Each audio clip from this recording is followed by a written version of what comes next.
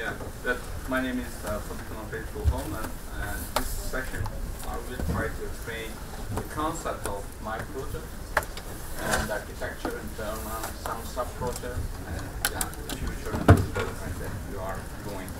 First of all, it was quite clear that in the 2020 we will have a lot of data to handle. Because today we have 150 gigabytes per person, but the data that we have today is only 2% that's expected in 2020. The big problem that we have is we try to use a common file system that is present in our computer or in our storage area network, but this some like to put the tape on the street to catch the street. No, that we need something new. For this reason, we started with RestFS, to rethinking completely the story. The main goal is to create high scalability, high availability network object store. We want to remove the idea of the file. You can handle as a file, but we want to work on the object. And for this reason, we call object storage. Another interesting thing, we start the project because we want to testing to find new technology, new paradigm that is made today a big framework to try the new technology. First starting point, this is quite famous, this is a Hadoop concept. Moving computation is cheaper than moving data. This is our first paradigm. Second, that comes from Amazon. There is always a failure waiting around the corner. And the last that comes from Ruby guy, we have to decouple as much as possible because we handle so many data, then we have to decouple, and the element that made your solution have to evolve in different life cycle style. Then you need to decouple everything. From these three paradigms, we create 5 pillars. We work on the object. That means we separate the data from the metadata. We try to mark each element with a revision or a hash to make a unique identification. This will be faster to look up. We want to introduce the cache, more intelligent cache, based on callback. You don't have to pull, you will be notified. This is one of the main concepts of our cache. We will notify something changed. Also the transmission, now we work in the network, the latency, the long distance is a big problem. We want to create a wide area network storage. We don't want to create a single storage for a single data center. Then we need a compression. We need to transfer the data only if you need and what is changed in a special way. We also, to simplify the communication, we have today many firewalls, many protections, then we have to work on HTTP as much as possible. Obviously, we have to distribute it, to decentralize. We remove any single point of failure. That means we need to make replication of the data. We need to spread around on multiple nodes. We have also to look up your data all the time, or as much as possible. You don't have to fix configuration. You need to retrieve the configuration that is better for you in the time that you use the data. And also, obviously, today the security, in special way, after the NSA, is quite an important thing. Well, our structure is very similar to Amazon. Then we have more or less the same concept. We have bucket and we have object. Objects are stored in bucket. What doesn't exist today in the S3 is the cell concept. The bucket resides in a cell. I try to explain a little bit better. You have a client, the client made a lookup on DNS name, they receive back a list of IP of resource locator, a list of cells that contain your data. Now you make the query to DNS, in this way you find where is your bucket, then you have a list of resource locator. That means you still don't know exactly where it is, you know only the cell. For each cell, you can retrieve the list of the server that handle your data. Then we have 3 levels. Now we have a first lookup, more global, that is more handled by DNS. We have a cell 1 that give you, okay, my cell has this dimension, I have this list of the server, please use this one. or I have a couple of servers that is full, please move on another region, and so on. That is only for discovery, and obviously from all this information, the lookup server return you also the type and priority. No, I'm a bigger than I can handle 400,000 connection, or a small and I'm full for 90% and so on. To retrieve the data, when you have the list of the server, that means metadata server and object, and data that you can start. You start, first of all, you need to retrieve the property of your object. Now you discover your bucket, then second step, you have to discover where is your object. And the property of the object mainly is to retrieve the signature of each element that you need. Then you have metadata. What does it mean, metadata? Mean who created the object, the size of the object, and many other attributes. The data reside in a different server set. That means also you can scale in a different way. Now, if you have many operations that read the metadata and less operation on write or read, you have different dimensions of the cluster. Now, we are in a cell, and we have different kind of cluster. One for metadata, one for object. All this information will be cached by the client. Now, you have a lookup. Well, we have federated authentication that you can use tokens, kind of similar idea behind of Kerberos. You have the famous subscription. No, I store some object in my local cache. Please notify server has to notify if something changed.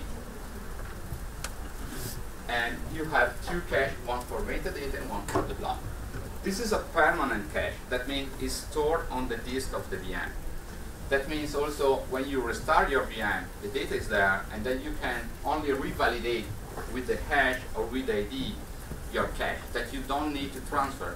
When you have to make some operation, you need only to transfer the difference, because you have all the hash and you have to send the hash. If you have to read, you have to check what is changed and retrieve only the block that you need, because the other block is in your cache. We have the cache is divided in disk and also memory to speed up, but mainly is a persistent cache. That is difficult to find another file system today. At the moment we don't have, but you can imagine immediately that you can handle a disconnected operation. You can sync your file system and resync when you will have connection. The infrastructure of the server. The architecture is divided in three main levels. We have our front-end level that is with the client. We have a manager level, that's where we have the business logic, and we have a driver. You can understand that we have many pieces. No? We try to divide each operation in a separate, indecoupled piece of software. That means, we'll see in the next slide, that each element has a dedicated backend, dedicated database. That means you can scale up a specific function if you have a problem on a specific function. And also you can parallelize all the operations. Well, we can identify now the main service that is metadata, as I said. You can token for authentication. Well, we have authentication token. This is kind of section, handle the section. We have the resource locator in the cell. We have the callback service. We have the block device that you talk with the server between blocks. And we have also a log server to keep, if you need, the consistency between different modes at different times. As I said, why we have a huge scalability? Because each element has a dedicated storage. And that means you can scale out from horizontal or vertical. That means also it's completely decentralized, because you don't have a single point that contains all the information. You can use all for each backend a separate database. We try to use as much as possible K-value to use NoSQL, because it's quite fast, works very well for hash, or better, it's designed to work with hash. Then we can scale, also in this case, we can be very fast. We try to keep simple operation. No, we have a lot of database. We try to keep a single operation, atomic operation. In this way, we can conduct parallel operation. No, you don't have to wait. You can fire all what you need because you have different DB that you can fire. NoSQL is very fast. That everything is very fast. We also use on the backend on the server distributed memory cache based mainly in memory cache D to reduce the number of iterations on the backend. But this is not really needed. Well, and I want to give you a small example on internal. That is, well, probably you don't need to know, but what it's like. No, how does appear a bucket? Okay, a bucket has a name like a DNS. This is a DNS name. You will find for a DNS, and you have a set of properties that is famous metadata. Segment size, block size, max read, standard of the class, and so on. Why we have block size, max size? Because your object is divided in metadata and data. The data has a block, then you can specify, like today you have the block on the file system, but we are dynamic. You can change your block depending on your file. If you know the type of your file, you can decide to use large block, small block, and also the blocks are collected in segments to reduce the time of the transfer. That sometimes you need to 500 blocks, then you can ask the segment. Then you don't have to ask 500 ID to the backend. You can say, okay, please send me the segment Y or Z or and so on. But also the size of the segment you can decide when you store your object, and you can change the size. Then you have metadata where you have all the properties, and you can figure out how many blocks, how many requests you can do, and the hash for each block. And this is handled by this side. On the other side, you have the block and is collected by segment and is stored in a completely separate infrastructure. A small difference, on the block side we use a hash to track for understanding if we handle the same block. On the property, we use a serial because we are able to handle versioning. You can enable versioning, and with serial, we also through the serial we implement a clock vector to resolve problem of a contemporary commit or disconnected operation. Couple of other the ID, as I said, is a name. ID object is a URID. And in this segment is a combination between the position in the segment and the ID itself, and and the chunk data is mainly a hash. That's this. You can read the ID of the single block. We build with the composition of each element. Bucket name, segment position, segment ID, position ID, and so on. In this way, we have a unique ID for all the environment. What you can do, this is something that you can do in S3. You can create fake object that is kind of one point of the file system. Then you can connect one cell or one bucket to another bucket. Then in this way, you can create an infinite file system. And also in this case, you have a unique path. The path will be the same on all the file system because it's based on DNS plus URL like S3.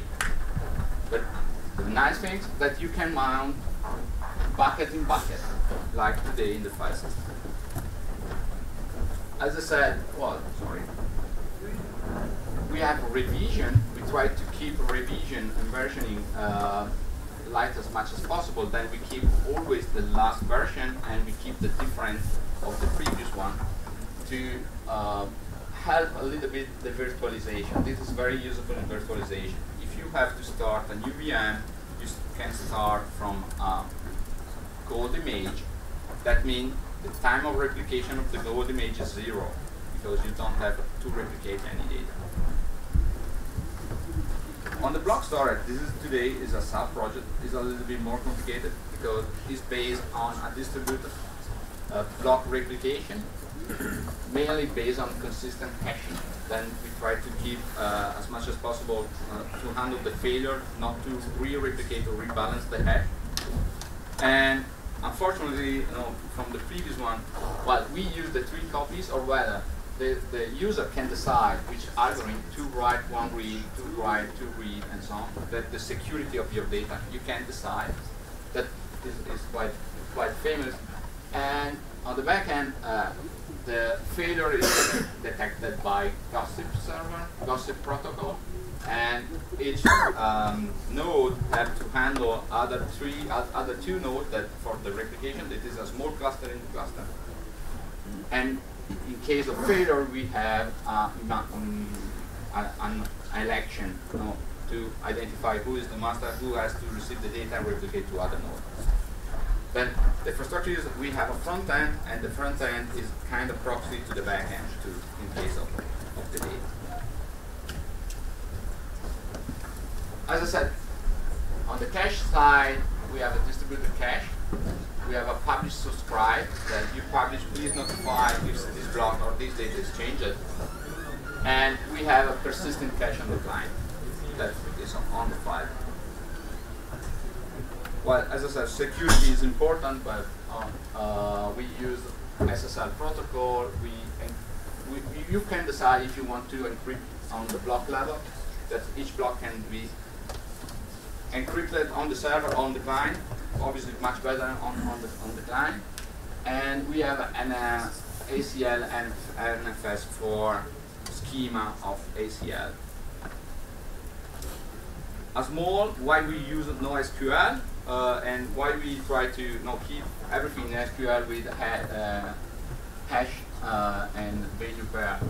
You can see with Redis you are able to handle 550,000 requests per second with a single DB. That means you can install all the builder that you want. That from the concept of the cell, inside of the cell, the scalability, we don't have any limit on the scalability. That you can see also get and get is much faster, 700,000 requests per second. With I think we try with over 10,000 clients. But this is a back-end performance. That the code of the code is organized in 4 levels, but I already mentioned. We have a protocol interface, we have a service, we have a manager, and we have a driver. What I want to say, we follow a little bit. If you know the cluster FS, that each element can be replaced. Each element is decoupled. As a standard interface, if you want to do something better, if you want to, for example, on the storage, you can use our storage, that is, the name is Pisa, or if you want to use the local disk, you can replace the driver and write the block on the local disk. And then you don't have to carry replication and so on. In the management, if you want to do something specific in the versioning, you can override the versioning class and so on. Or if you want to another interface, now the interface on the platform, on the TCP, we have 2 interfaces. One is S3. We have all the S3 command that we are completely S3 replacement, and we have our RestFS interface. That's the big advantage, that you have all the data and the subscription to the callback. What we use, mainly we use everything Python, because we believe it's more simple to attract people for extend and for make experiments, much faster for prototyping. And on the solution in the backend, we use 0MQ and well, a bunch of other technologies. No, we use OAuth for authentication. No, we don't believe to store our credential in our system. Probably it's make more sense to use an external one. And yeah, for now the DHT, the distributor, the replication of the data is based on DHT. Today we use Camellia.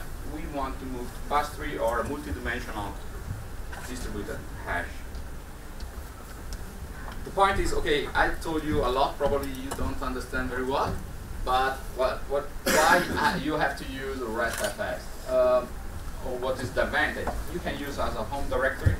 You can have a home directory everywhere in your device, a central point like Dropbox.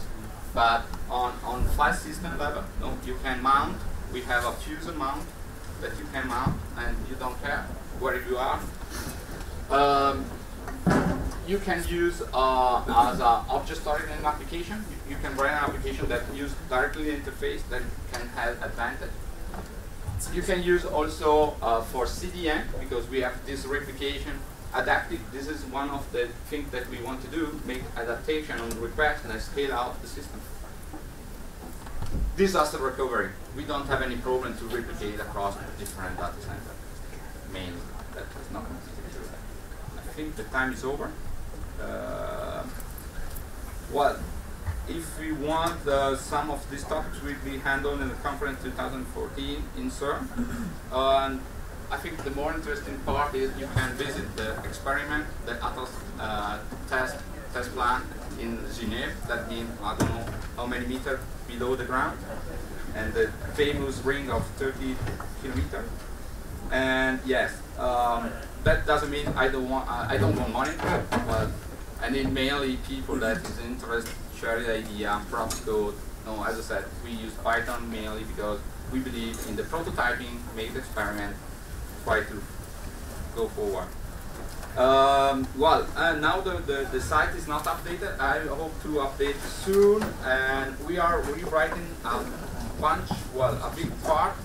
Then I think we retire. That means we remove from the website the 0.1 version because we don't want to confuse the people.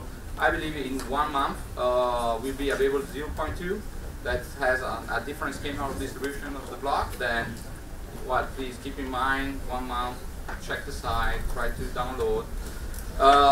The nice thing is that all these components, I talked about a lot of components, but you can install without problem in a single VM. No, use a single DB, single server, yeah. Then you can try on your system. You don't need to handle on 10,000 nodes or something like that. Yeah, you can start to try, and with everything is included. It's mainly Python that you can understand it. You start and it's done. Any question? Yeah, I think we have time for one question. How does it compare to Ceph? Well, I know that you come from Ceph, no? No, that's why I'm interested. Well, our inspiration on the file system come from Ceph, come from OpenFS, come from ExtremeFS, come from TauFS. No, we try to collect all the very good idea, and from Ceph we get OSD, and especially with the distribution of the metadata, the auto-scaling of the metadata. Well, I think we are more for wide area network because we are on HTTP and DNS based. That for lookup, no. That Ceph is more for high performance computing, but more connected in the data center. In the same data center, low latency. Well, you have latency, but anyway. Well, I think we are more on the side of S3. We want to increase the performance, but I think is not for single application that has a very high load I/O on the system, but is more for many requests. No, I probably you understand. I believe, no. I don't know what you want to do in the future, because I'm seeing a lot of interesting stuff. But anyway. All right, thank you. Thank you.